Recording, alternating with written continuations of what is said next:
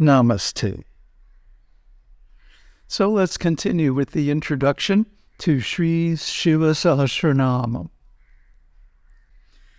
Idang dhyanam idang yogam idang dhyayam idang japyam idang jnanam rahasyam idam uttamam idang jnatvantakalepi gacchedi paramam gatid. This abstract of names that I shall recite to you is looked upon as yoga. This is looked upon as the highest object of meditation. This is that which one should constantly recite as japa. This is knowledge. This is the highest mystery. Now, this is a funky translation. I'm sorry. You know, most of the scholars who translated the Mahabharata, where this selection is from, were actually agents of the British government, and they were looking for philosophical clues that would allow them to defeat and disempower the Vedic culture. So, you know, their translations are very biased and often don't really match the text, and that's certainly one of the problems here. So let's go through it, try to figure out what it really means. Idang dhyanam. This is meditation. This chanting these 1,000 names of Shiva, this is a meditation. It's not the only meditation is contemplation of Brahman or the void or anything impersonal. The contemplation and meditation on the form of Shiva is also just as good because, again, Shiva is not a part of the material universe.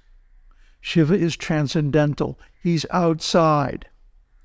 And the example that we bring up all the time is the pillar of fire, the Agni Linga. Neither Brahman nor Vishnu could find the top or the bottom. So that means the material universe is not big enough to enclose or define or fit Lord Shiva. He's beyond everything. Idang yoga. This is yoga, not standing on your head or, you know, chanting, Om. No, that's not yoga.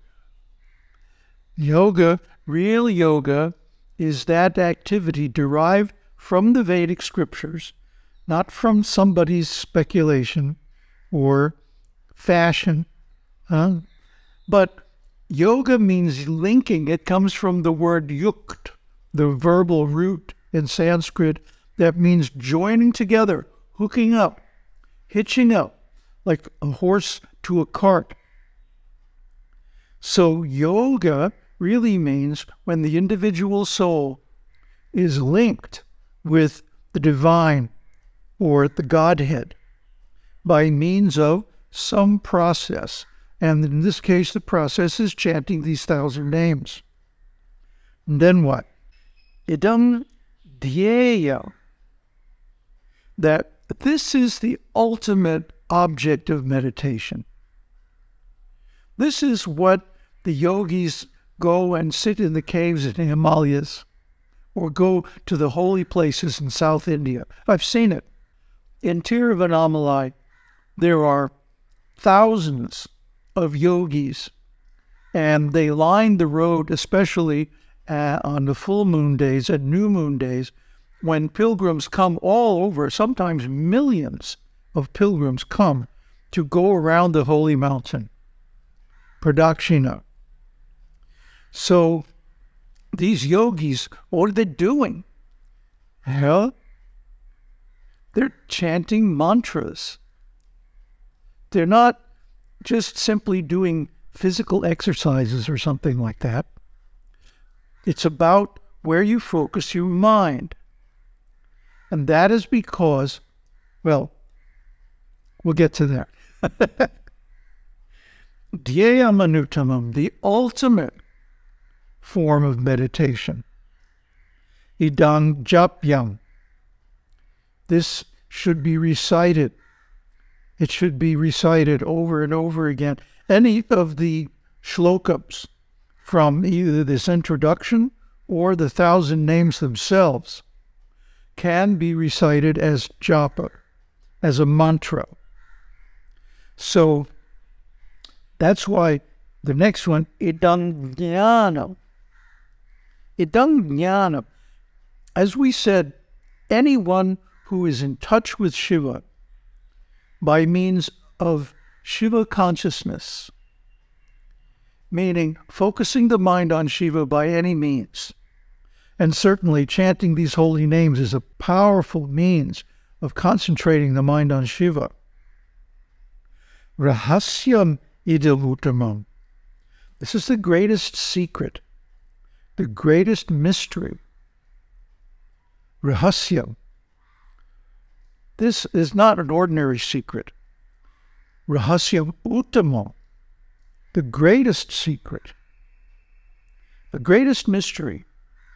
Because how is it that a living entity, a jiva, an individual soul, who is furthermore conditioned by the material world, the material energy, ignorance, and karma, and so many other problems, shortcomings, imperfections, misgivings, and so on.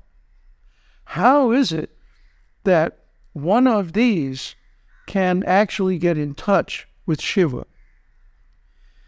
Anyone who chants these holy names, whether of Shiva or Krishna or Rama or whoever, any of the deities, any of the Vishnu Tattva or Shiva Tattva deities, gets the experience very quickly of being personally in touch with God. Now, the skeptical people will say, oh, this is just imagination. This is just a dream. And we admit this is a function of swapna consciousness, dream consciousness. On the other hand, this is the technique that allows us to master swapna, to take control of our dreams, to fill the mind with impressions that, when we enter the dream state, result in wonderful dreams, beautiful dreams. No more bad dreams, no more fear. So this is what anyone experiences who actually practices what these shlokas are describing. Now, the next line is a bit of an anomaly. Idam yadvantakale pi gacchedi paramangatim. It really goes with the next translation, but somehow the verses and translations got a little mixed up in this edition. At the end of life, antakale, jnatva, this practice, this knowledge, api, certainly, gacchedi paramangatim, gives the highest destination.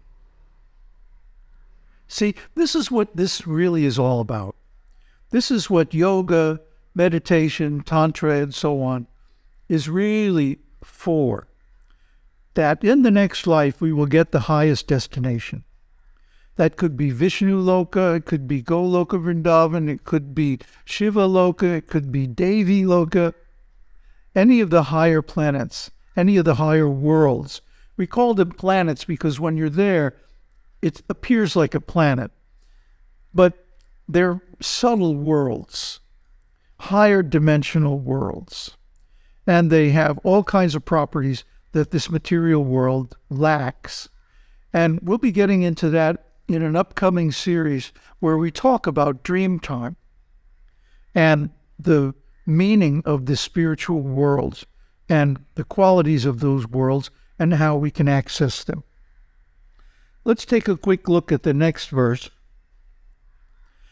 Pavitrang mangalang punyang kalyanamidam uttamam nigadishye mahabaho stavanam uttamam stavam.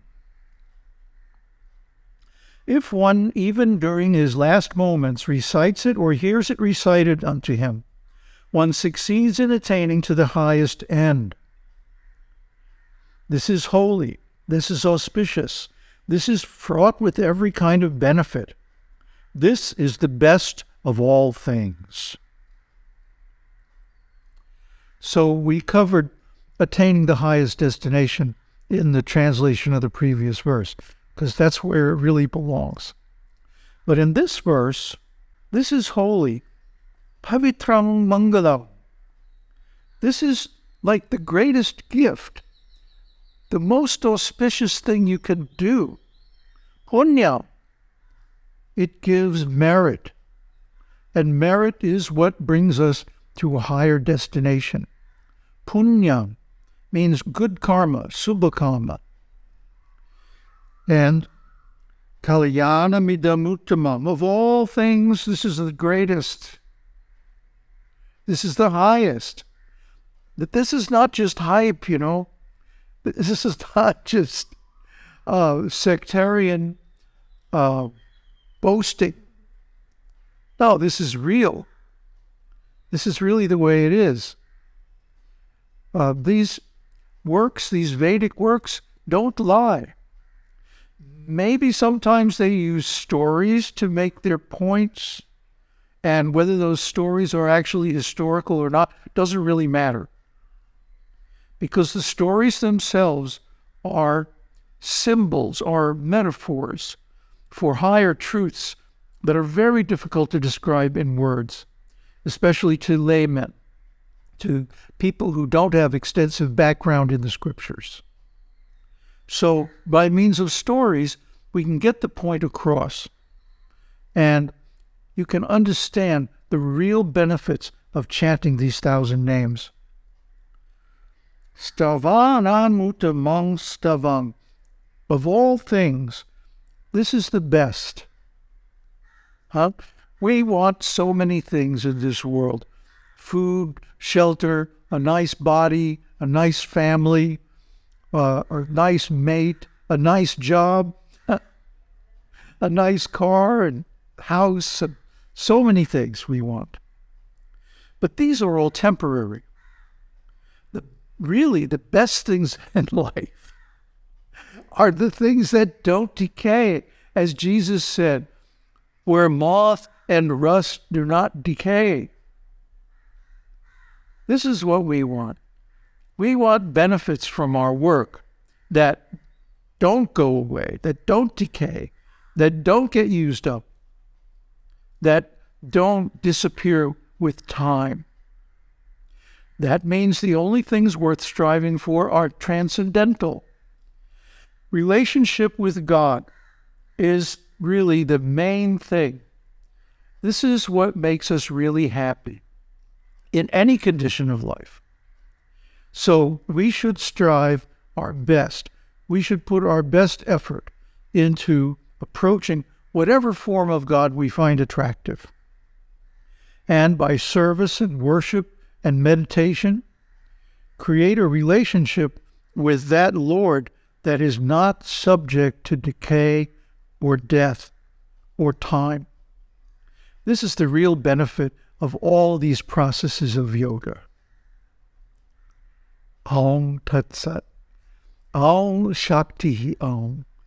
Om Namah Shivaya.